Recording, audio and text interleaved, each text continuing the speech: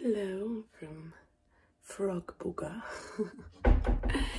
So I didn't have time to make my sit-down vlog, but now in the next 24 hours I'll have 3 performances of 3 different shows. So I thought that would be cool to share with you. It's 9:20 I think right now on a Friday, and usually at this time I'm already in my car or at the office already, but today I decided to sleep in because, well, show. So I'm just gonna go make myself some coffee. As you can see, it's a beautiful day. This is a view from my kitchen window. I love this white plant, tree, whatever. So yeah, I'm making myself some coffee. This is like the best thing, one of the best things I ever bought. It cleans the water because we have a lot of scale in it, so this is awesome. Anyways, I'm gonna make myself some coffee, take a moment for myself, read a bit, and then get ready and go into the office and be at the theater the whole day basically, but I'll show you. The coffee's brewing, and this machine must be one of like the best gifts I ever got from my boyfriend. It's so it helps me so much in the morning. And while my coffee is getting ready, the next thing I always do is put something in my beautiful diffuser. Wait, I just have to see the mark for the water. Yeah. So in the morning, I always like to put something to wake me up, and lime is definitely one of my fave. So usually, very often actually, it's lime and pine. I just love this combo. Yes! If this doesn't wake me up, like nothing will. Look at this beast. So always when I have a performance, I kind of like to spoil myself a bit. So I'm still at home. I'm still in my jammies. I ordered breakfast through Volt because it's the best thing ever. So I love English breakfast. I love these baked beans. So I'm indulging myself a little bit. Always do that before a performance. Watching some Netflix, and then I'm gonna go get ready for life. So welcome back to our dressing room. We actually have another rehearsal going on stage, so I can't prepare my stage right away. When you work at a private theater, then you don't have the whole crew to prepare everything for you and you just go on stage. I have to actually do everything. Of course, not alone. I have a great technician and a team, but I have to check if all of my props are here. So let's see. So we have this a cool checklist with every show that we have, every prop, every costume, so we don't have to know all of that by heart. Oh look, hi Buga in the mirror. So I just have to find mine. Here we are, and let's go through the checklist. This is basically my scenography. The policy of our theater is that everything has to fit in a van. So the minimum scenography, and this is actually all I need. And now let's go find my costume. You see we have labels where everything is, so I don't have to open every wardrobe. So it's here. A lot of costumes. And this is mine for this show. A lot of these are mine actually, but for this show, this one is the first one, and I like to prepare everything for myself as if I would for other actors. So everything goes, oh, this one is empty. Everything goes here, so before the show, I just take everything from the rack. Here we are. That's it. I'm barefoot, so no shoes, and that's ready for me for later. Thank you, Buga. And this is our little kitchenette that we have in the theater. As you can see, we have a microwave. We used to have something to cook on. We don't have that anymore. And here is most of my prop because I use a lot of flour in this show, so we have to wash everything after it. So just gonna take all of it and prep that. So I went through my checklist. Everything is here. Good thing I had it because I would forget one very important thing. So checklists are awesome, although I'm not a list fan. Anyways, actually a fun story. I broke a prop the last time I did this show because I have these bats that I pound with, and in the middle of the show I realized that I broke this. Well, yeah, thank God I bought a spare one before. So thank you, past Buga. Good job. So yeah, this is ready. You know, I'm waiting for the rehearsal to be done on the stage and then I can go set up. But now I'm gonna go have lunch and just chill a bit. And now it's around 3:30 p.m. The show is at 7. So I have time to do some work done too. I didn't do my morning routine today because I slept in. So I'm gonna meditate, journal a bit, read a bit, do all the things I didn't do in the morning. But yeah, I'll show you that. So the stage is set. That's it. It looks quite simple, but that's the beauty of it.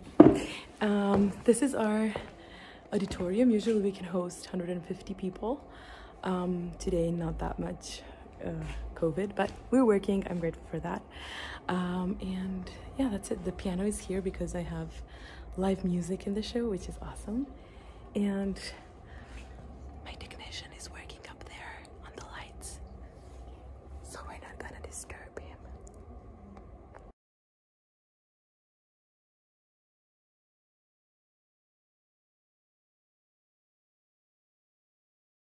So I'm in the dressing room. Time for some makeup. I'm really not good at putting makeup on, and thankfully, well, for this one I just really need like a foundation because, well, my face is still in the face of teenager. So yeah, I love using this like silicone things to apply a foundation because nothing stays on them and they're reusable, so environment. So yeah, I just do that. I'm actually using, wait, I have to turn on the light, wait. Better. Anyways, I'm actually using Young Living's 7 Mineral line. It's cruelty-free, plant-based. It's super light, and I love it on my skin when I perform because it doesn't clog my skin and I feel like it breathes, but it still covers. So I love that, and it doesn't melt on my face under the lights. So super important. So that's what I'm gonna do now. Let's just like, let's quicken this, shall we? There am I. It's good. Since I don't know how to put on makeup, I think it's fine. Oh, I think I should do my eyebrows a bit. So now it's like 20 to 7. Our performance will probably start at 7:10 because the school is gonna be a bit late. They just, you know, told us. So I don't know how to do this. I just do it a bit, so because usually my eyebrows are non-existent on stage when all the lights turn on. So I just do like this. I'm super bad at makeup. Anyways, but this is like, on stage it looks okay. Now it looks just so too much, but it's okay. So now I'm gonna, so it's 22, so I'm gonna drink my Ningxia. This is like a power drink based on wolfberries or goji bobbies. Goji bobbies? Oh my god, that's in Croatian. Anyways, wolfberries, it has a lot of good stuff in it. It's great as an energy drink, but it's like super only plants, and it's very healthy. So I usually, you know, I switched my afternoon coffee with this when I order it. So I'm gonna do that. I'm gonna use my oils, which is Joy and Orange, which is just joy, of course, and also a Valor blend with frankincense because that like gives me valor and calms me down and just gives me courage. So that's it. I'm gonna do my hair and go into costume, and almost showtime.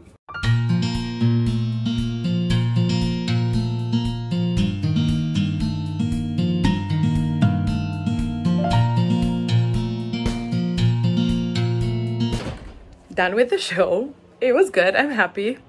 Ningxia obviously worked because I broke like 90% of my props. I was like, when I was just like falling around. Well, thank God, you know, they're just regular like thingies for the kitchen, so, and wooden, so they're not expensive, but still in the middle of the show I was like, okay, this one broke too. So, ow. So maybe no Ningxia before this performance. I don't know. Anyways, this is my costume. Wait, I'll show you. So this is my costume. It's actually a part of, this is all a part of Croatian national garment. This not, obviously. So yeah, I'm happy. The next performance is in like, wait, let me switch this around. Yeah, look at my feet. I have a lot of flour on the stage, and I do like actually like make bread on it. So I walk all around. Look at that. Woohoo! So the next performance is in 14 hours. Another performance. And this a second performance, like not the same one. So maybe I should go to sleep and eat something.